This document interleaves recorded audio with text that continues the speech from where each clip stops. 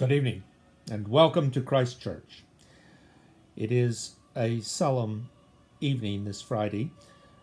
We have just learned today that one of our teachers and one of our students at Matagorda Independent School District have tested positive for the virus.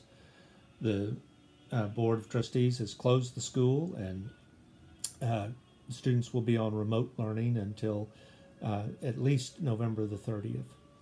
It is a salutary reminder that this is not over. This is not anywhere near over.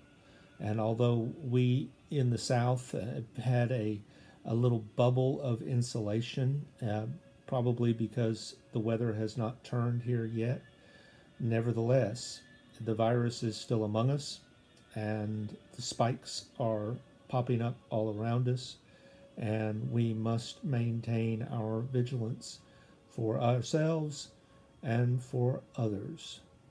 Love your neighbor.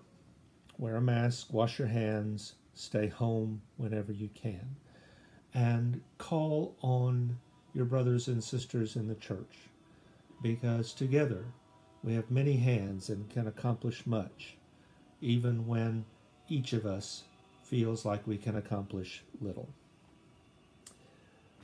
A prayer for unity.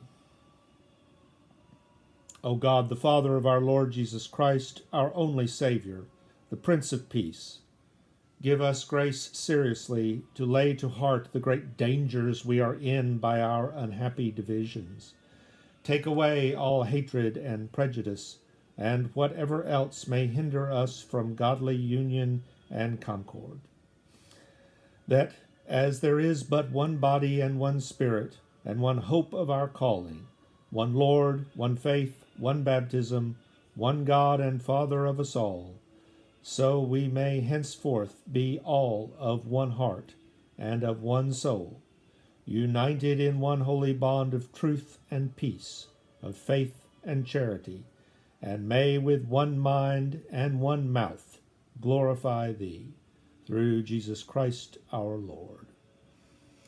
And now may the Lord Almighty grant us a peaceful night, a perfect end, and vigilance to care for one another. Good night.